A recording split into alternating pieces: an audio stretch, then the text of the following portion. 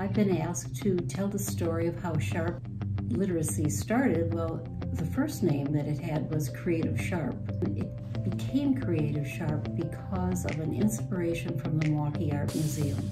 I had been a docent there for 15 years, and I loved giving tours to the children, and we would find that if we sat down and focused on a piece of art and tore it apart, we could listen to what the artist was telling us, and I could see how powerful art is and art literacy could be. And I did a lot of examination of myself just to see why children were failing in our inner city, and they were taking the same testing that our suburban children were taking. So we went to schools, found out what the need was. We started with second grade. The theme was weather and seasons. In the first year we served, I believe it was 7 schools.